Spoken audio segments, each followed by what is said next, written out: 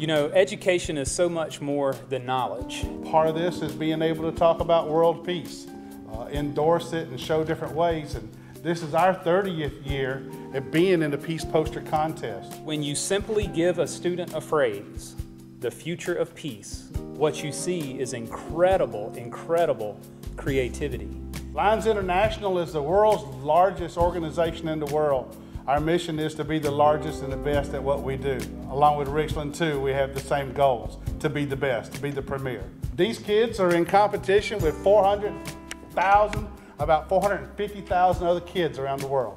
For international competition this year, it's a $5,000 scholarship, a trip to Las Vegas, and then your poster will go around the world and visit in 200 and something countries.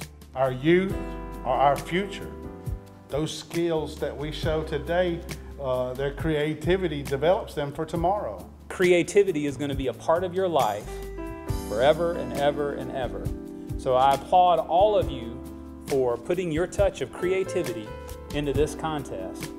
And if you look at what we have on display, I think Richland Two is definitely living its vision of being premier.